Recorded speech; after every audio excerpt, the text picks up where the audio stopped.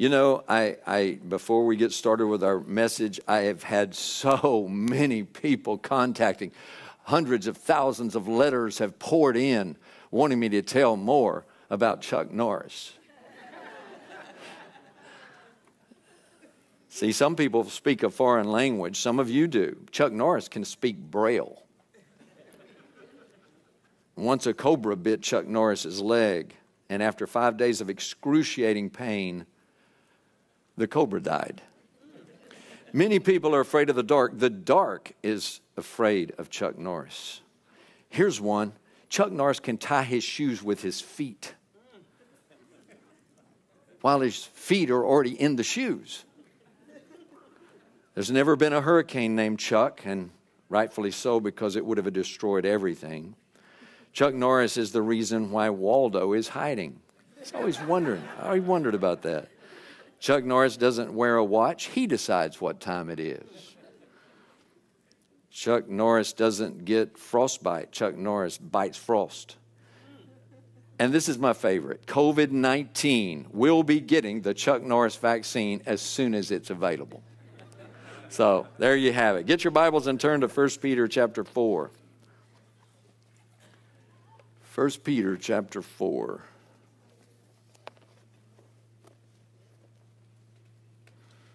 David, we're getting a hum up here. 1 Peter chapter 4. Have you noticed in our society, we've become more and more adept at changing and using other words other than sin? Just don't want to call sin, sin. We'll say there are accidents, mistakes, errors in judgment. The world will say all kinds of things. Just don't want to call it sin. And then we change words and phrases, different types of sin. The modern world calls it stretching the truth. The Bible calls it the sin of lying. And the Bible says in Proverbs 12:22, lying lips are an abomination to the Lord. Sounds serious to me. The world calls it living together or hooking up. The Bible calls it the sin of fornication. The world will call it having an affair, but the Bible calls it the sin of adultery. The world will call it the gay lifestyle, but the Bible calls it an abomination to God. It's as if we're just sort of playing around with sin, like it's a game, like it's not serious. And yet it is very serious. Sin deceives, it destroys, it fascinates, and then it assassinates. It just thrills, and it does, and then it kills. So I want to talk to you about the storms of sin this morning, because whether you know it or not, the storms of sin, and I know you do know it, the storms of sin are swirling around all the time. Like a giant hurricane or tornado that's around all of us, that affects every one of us, the storms of sin. And so if you found your place, I want you to stand with me. 1 Peter chapter 4. 1 Peter chapter 4. And look at verse 1. For as much then as Christ has suffered for us in the flesh, arm yourselves likewise with the same mind, for he that hath suffered in the flesh hath ceased from sin, that he no longer should live the rest of his time in the flesh to the lust of men, but to the will of God. For the time past of our life may suffice us to have wrought the will of the Gentiles, when we walked in the lasciviousness, lust, excess of wine, revelings, banquetings, abominable idolatries, wherein they think it strange that ye run not with them in the same excess of riot, speaking evil of you, who shall give an account to him that is ready to judge the quick and the dead. For this cause was the gospel preached also to them that are dead, that they might be judged according to men in the flesh, but live according to God in the Spirit. Thank you. You may be seated. If you're a Bible believer, then you know by faith hell is real. Amen. A lot of people don't want to admit hell is real. They'll say, I believe in heaven. I don't believe in hell. Well, then you don't believe in the Bible. You can't take part of it and leave the rest of it out. Hell is a real place. It's a literal place. It's a horrible place. It's a place of suffering and death, pain, fire, a falling. It's a place where the worm dieth not. It's a place of darkness. It's a place of separation. You do not want to go to hell. No one wants to go to hell.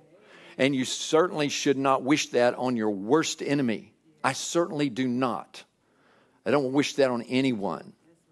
Hell, because I believe in hell. I believe it's real, and I believe it's what the Bible says. And yet, God did not primarily come to save us from hell. Did you know that? He came to save us from sin.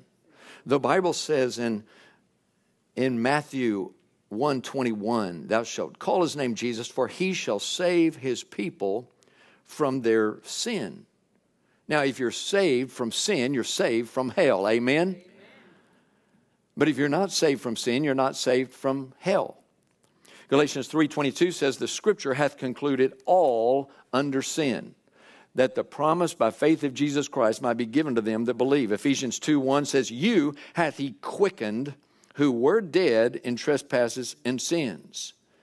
Even though the storms of sin are constantly blowing all around us, we do not have to be controlled by the storms of sin.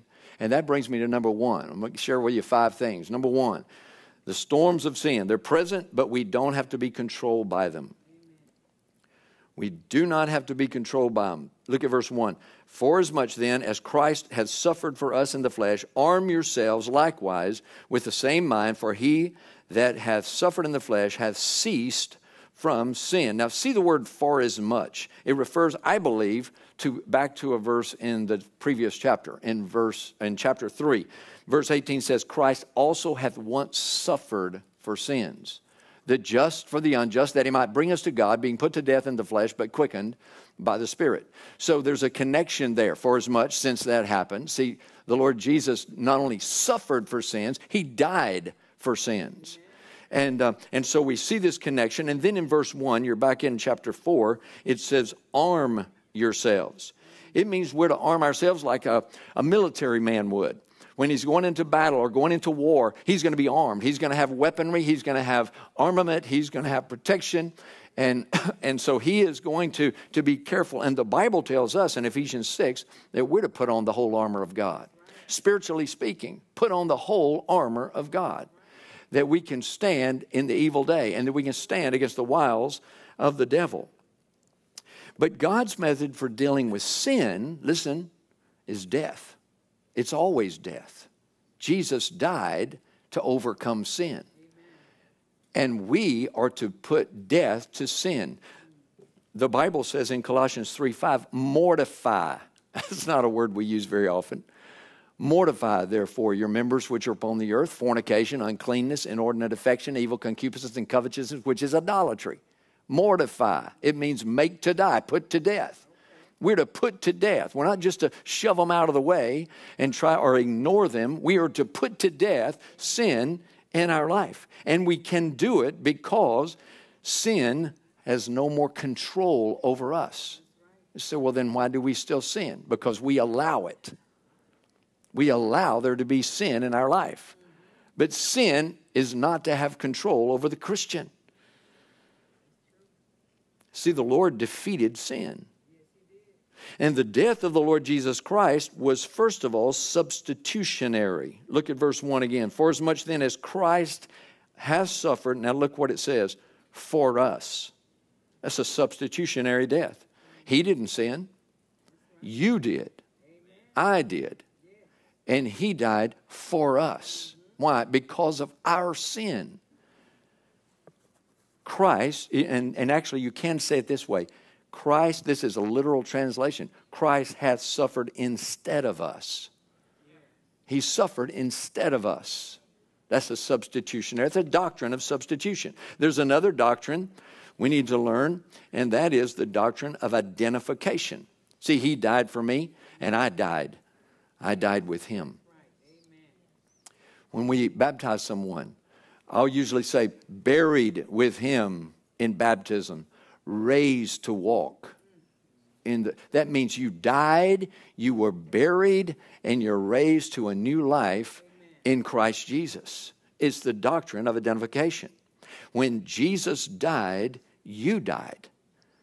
And in a way, when he went to the cross, you went to the cross. You went with him. It's a doctrine of identification. And because he said, it is finished, you know what that means? That means he's done with sin. He's done with it. He's totally defeated it. He's totally conquered it. He's finished. He's finished. That's part of what that means. It is finished. I mean, the sin debt has been paid. Sin has been dealt with. Sin has been conquered. It's been defeated. The power of sin that nailed Jesus to the cross has no more power over him.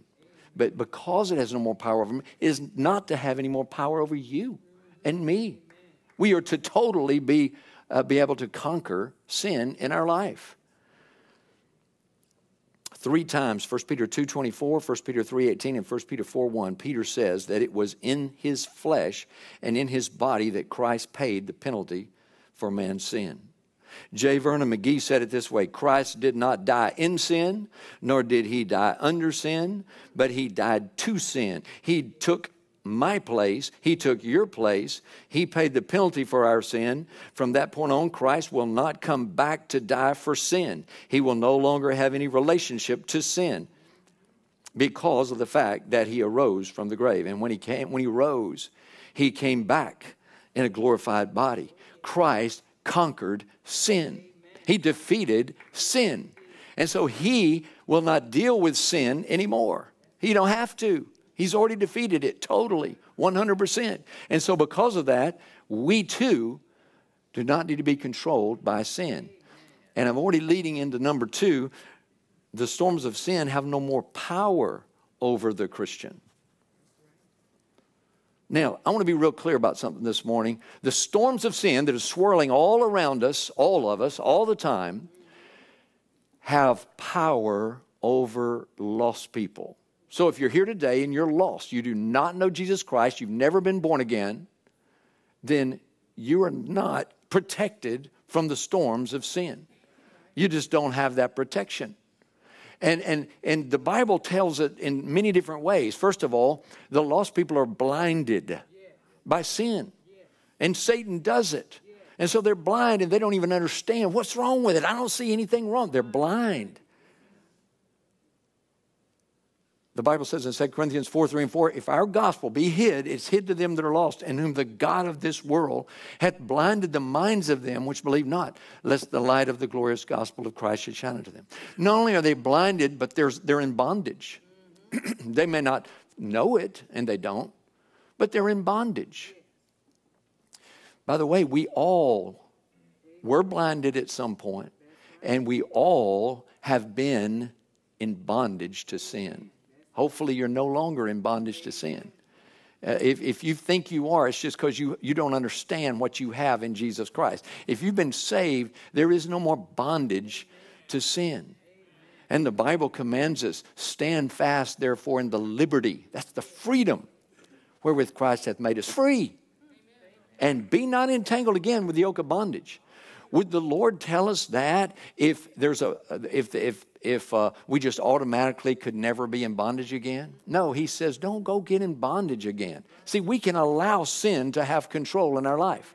We can allow sin to have power in our life, but there's no sense in it. There's no need in it because the Lord Jesus conquered sin. But the lost people, they're not only in bondage and blinded, they're defeated by sin. They're even destroyed by sin. I think of the verse, then when lust hath conceived, it bringeth forth sin. And sin, when it's finished, bringeth forth what? Death. That's the lost person. That's not the saved person. Write this verse down in your notes there. Galatians 2:20. This really describes some of what I'm trying to get across. Galatians 2:20, it says this, I am crucified with Christ. Doctrine of identification.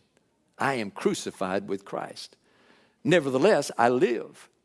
Yet not I, but Christ liveth in me. And the life which I now live in the flesh, I live by the faith of the Son of God who loved me and gave himself for me. What a verse. The doctrine of substitution and the doctrine of identification.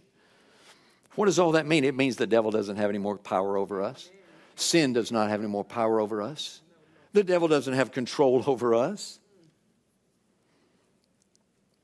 Look at verse 2. That he no longer should live the rest of his time in the flesh to the lust of men, but to the will of God. Isn't that something?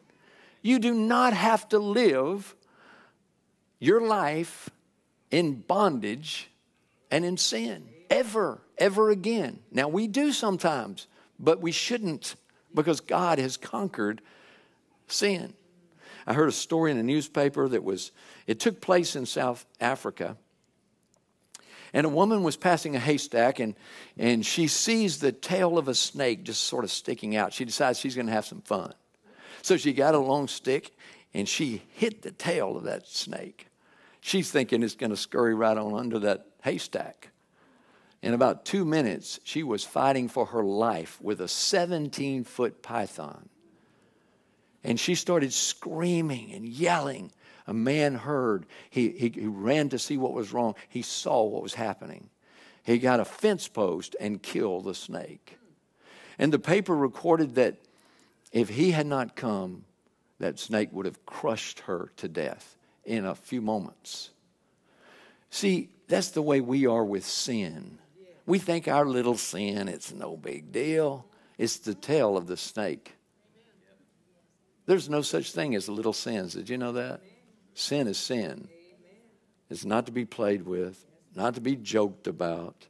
According to the National Survey on Drug Use, many drug addicts begin just with a little tobacco or just a little drink here and there. A little bit of marijuana. Next thing you know, fast forward a little bit and they're hardcore drug addicts or drunkards. That's the way it works. It deceives. It destroys. Sinful life's a wasted life, wicked life, a warped life.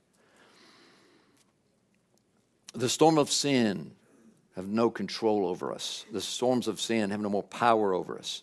But number 3, the storms of sin cause the lost people to think we're strange. You know what, church? You're strange. That's what the lost people think. You're strange. You're weird. I can look at you and tell some of you are. Verse 4. Look at verse 4. Wherein they think it strange that ye run not with them in the same excess of riot, speaking evil of you. People think that separated, sold-out Christians that go to church all the time, that read the Bible and pray, are just weird. Man, you waste so much time. We go out and have some fun on Sunday. And you got to go to church? Come on. Why don't you ever party with us anymore? Why don't you go drinking anymore? Man, we used to have so much fun. Remember the days. Man, come on.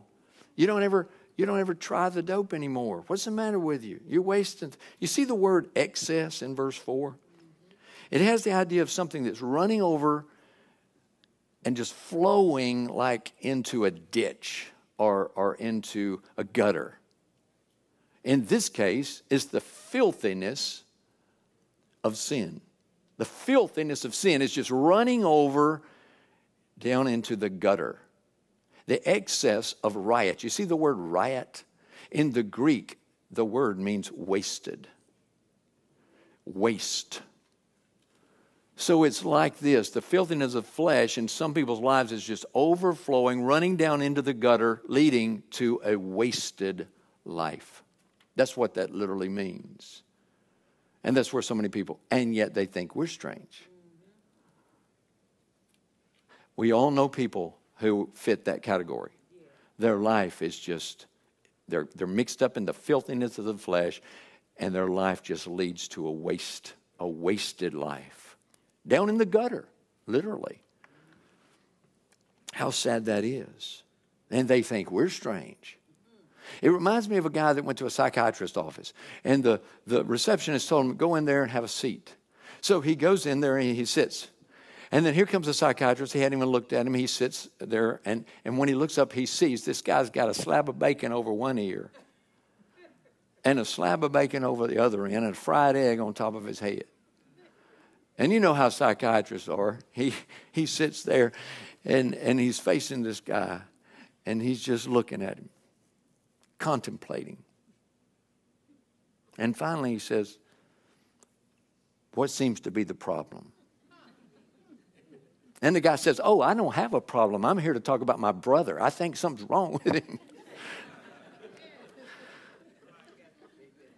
I think anyone who does not repent of sin and turn to the Lord Jesus Christ and receive eternal life, the free gift of eternal life, I think they are a few bricks short of a full load.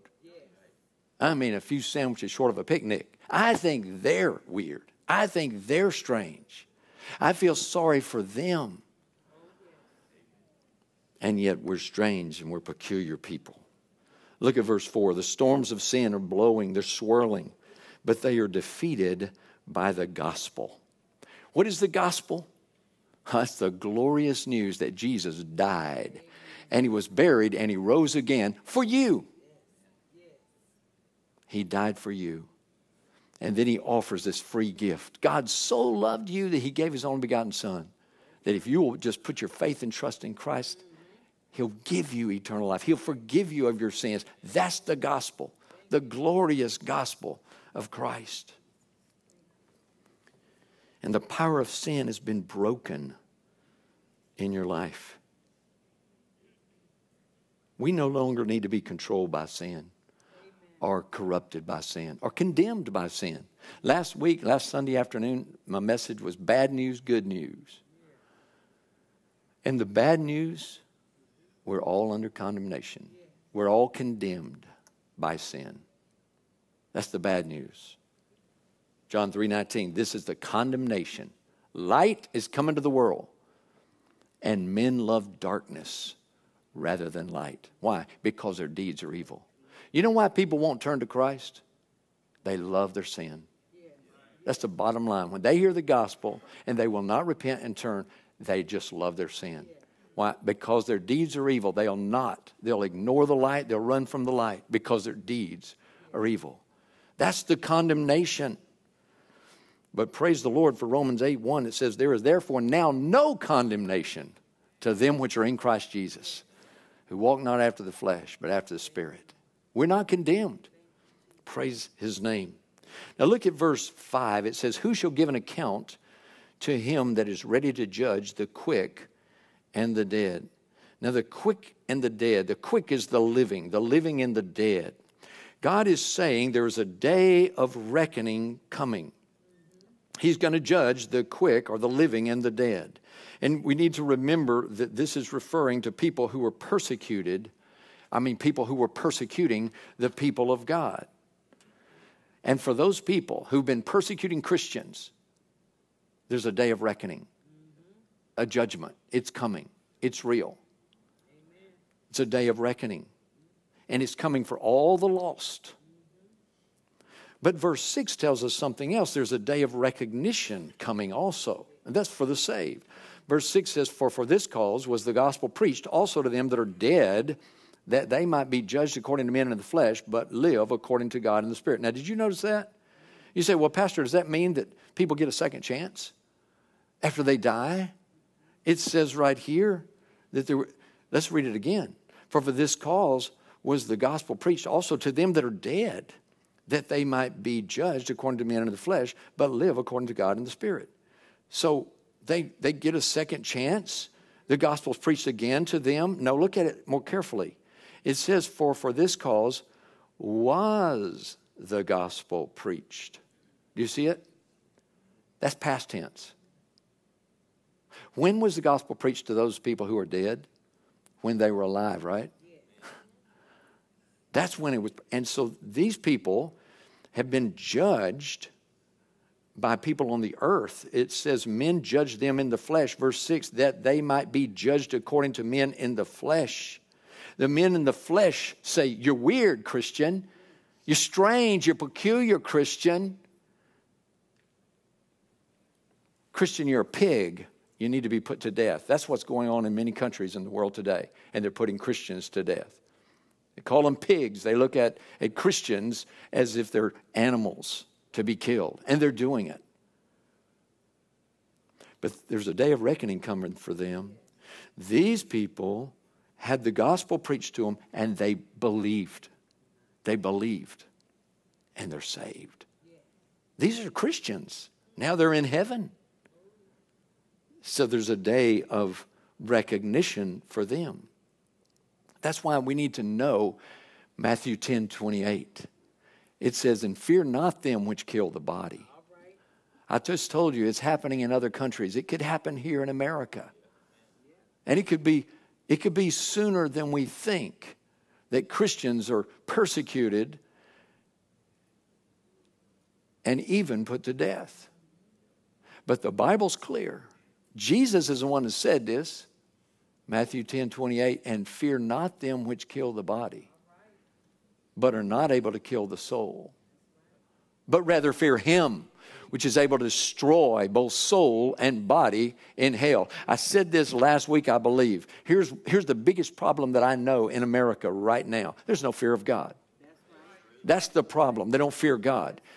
You better fear God. That doesn't mean we're supposed to be scared that we're not even going to talk to him or follow him or obey him. But it's a holy fear that we reverence him so much. We're certainly not going to take his name in vain. Amen?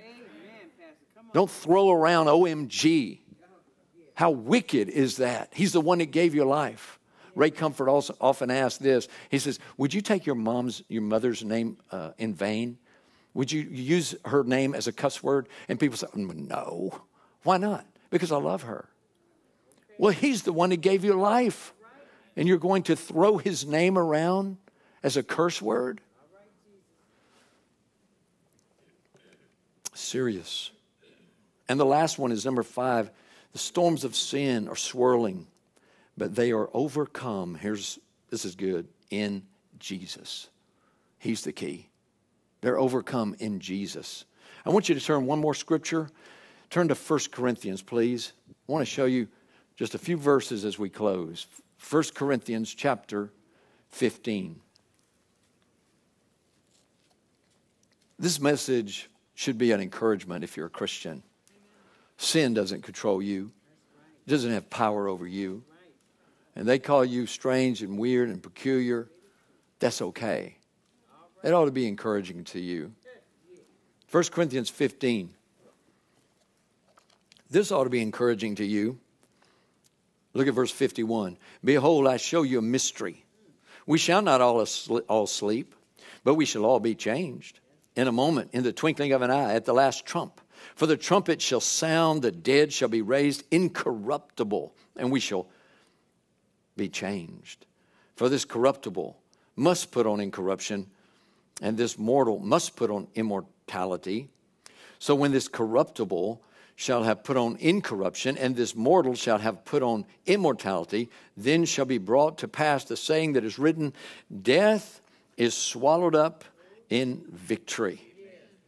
1 Peter 2, Christians are described as a peculiar people. Let me tell you if you're peculiar, if you're saved, you're peculiar. I already told you that. You know who you're not peculiar to? The Lord. You're not peculiar to the Lord. And I'll tell you something else. You're not peculiar to other Christians. Years ago, a Christian was brought before an emperor. The emperor told the Christian, if you don't recant your faith, I'll throw you in prison. The Christian replied, then I'll have a whole new group of people to preach to. He said, then I'll kill you. He said, but I have eternal life. I have eternal life in Jesus Christ. The emperor said, well, then I'll have you tortured. He said, well, then I'll be following the steps of my Lord. They tortured him too. And in the process, he redeemed mankind. The emperor said, well, I'll condemn you to slavery. He said, oh, I'm already a slave to Christ. And then the emperor said, then I'll burn you at the stake. And the Christian said, you threaten me with flames that'll burn for but a moment. But you, sir, are facing hell, the flames forever. A little while later, this emperor let that Christian go. And he turned to somebody and said, what do you do with a guy like that?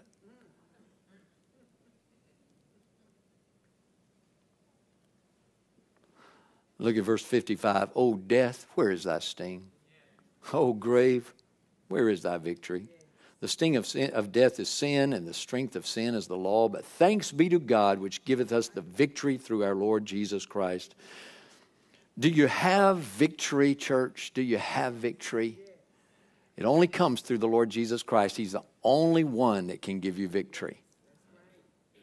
Have you put sin to death in your life? You say, well, I still sin. Well, if you sin, you immediately confess it. 1 John 1:9. That's right. If we confess our sin, He's faithful and just to forgive us our sin and cleanse us from all unrighteousness. But don't stay in sin. I mean, you can have a thought that comes to your mind and you know that's not right. You immediately confess it. Lord, I'm sorry. You know, I have to do that a lot. I'll just be transparent with you. I have to do that a lot. Just thoughts there. That's not right, Lord. I'm sorry. Please forgive me. I don't want that in my life. The victory is in Jesus. You may be here today and you don't know the Lord Jesus. You've never been born again. Jesus said you must be born again. If you haven't been, would you get saved today? If you need some more information, you need someone to talk to you, pray with you, I'll be here in the front in just a moment. We're going to have a hymn of invitation. I invite you to come. Please don't leave this place if you're lost. If you don't know for sure you would go to heaven if you died today, please don't leave this place without talking to someone. Get that settled. If there's sin in your life, if there's something that's got some sort of control or bondage in your life, please forsake that. Confess it, forsake it, turn away, repent. Let's all stand. Father, we just turn this invitation time over to you. We thank you, Lord, that sin has no control over us. The storms of sin have no power over us. I just pray, Father, that you'd help us all to get right with you in our lives. And if there's one lost, I pray they'll get saved even right now. If there's some other decision needs to be made, I pray to be made now. And we ask these things in Jesus' name. Amen. Won't you come?